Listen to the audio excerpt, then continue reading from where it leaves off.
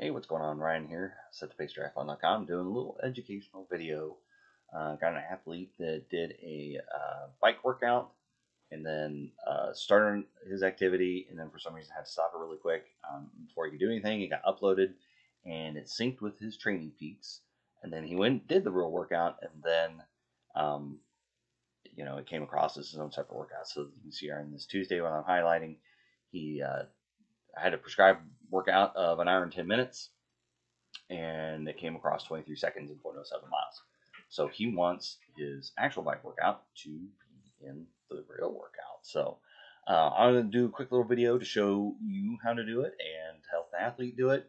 So if you have the premium account on TrainingPeaks, you have the opportunity to go in there. I can do it as a coach, but if you're also on a premium account paying for yourself, you can go in there and do this as well. So it's pretty straightforward, but I just want to make a video because a lot of people run into this problem. So you got your activity, files.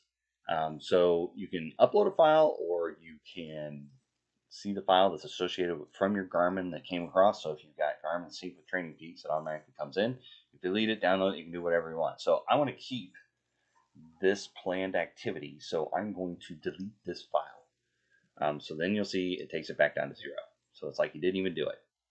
So then take this file, and I'm going to download the file, save it to my computer. So it's saved in my downloaded sections. Then delete this, because if it didn't have a planned workout to attach to, it just brings it across as an activity. So you delete it. So as you notice on that Tuesday, now he's got a run and a bike with no activity. Hit upload, browse for files, browse the file that you just downloaded. And notice, save and close. So there he is. So planned 1 hour and 10 minutes. He rode for 1 hour and 10 minutes and 4 seconds. And there you go. It's got all the information, all the data in there, and it shows everything on his ride. So it's pretty straightforward. Again, to summarize, you got a planned activity. For some reason, say you had a misfire, or maybe you did like a little something or other, and it synced the wrong file to that workout. So you go in there into the activity of the planned activity, delete the file associated with it that you don't want, save that, and it shows up as blank. You can come back in, and for the activity that synced that didn't have a planned activity, download the file, because if you download it before deleting it, then you're going to have to go back and get that file from Garmin and bring it back in. That's kind of a pain.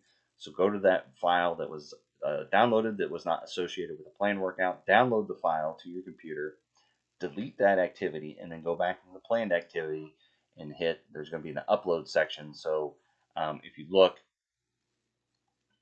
let me show you an example of a planned workout.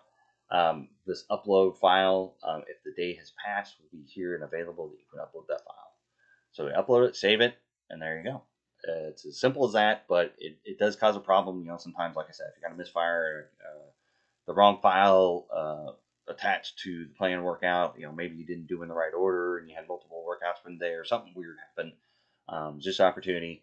And if you know, and it's an example for this athlete. You've done a few extra little things here and there. So maybe you did a workout on a Wednesday and it was planned for a Thursday. You can drag that planned workout to Thursday and then switch the files if you want to. But it's in the event you have a planned workout and the file didn't sync with the right workout. So hopefully this helps you out. If you got any other questions, you tried to do it and didn't work, put them in the comments. I'll try to help you out on troubleshooting on that one. Give it a subscribe, give it a thumbs up, and I'll make more videos to help you get through your training and TrainingPeaks if you have any questions and other platforms that you use. So keep your questions coming, and good luck in training out there.